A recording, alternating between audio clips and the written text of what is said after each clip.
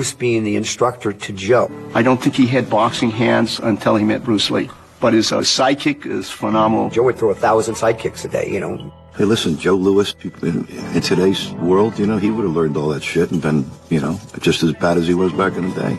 Bruce didn't think point karate, point martial arts competition was valuable at all. And I totally disagreed with him. Bruce watched it but didn't believe in it. He always advocated full contact sparring. Bruce Lee looked at all of that and said, this is not martial arts, this is nonsense. Let's get rid of these rules. I respect that he didn't feel like he wanted to compete because it wasn't real combat. Because he says, you're not fighting for yourself, you're not expressing yourself, you're fighting for the judges, the referee, the rules. Now what's the reality of combat? The reality is there's someone there who wants to beat you down. He said, to learn to swim, you cannot swim on land, you got to get in the water.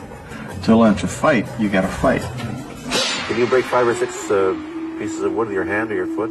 Oh, don't hit that. I'll probably break my hand and foot. He had high regard for those martial artists of the day that were winning tournaments. He just had a different philosophy about martial arts and actual fighting. I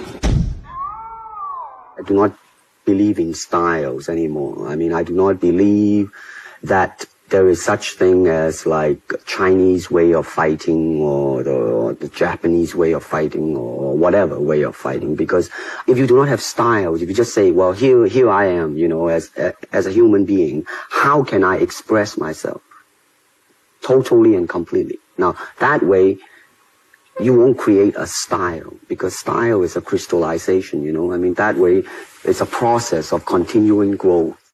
At that time,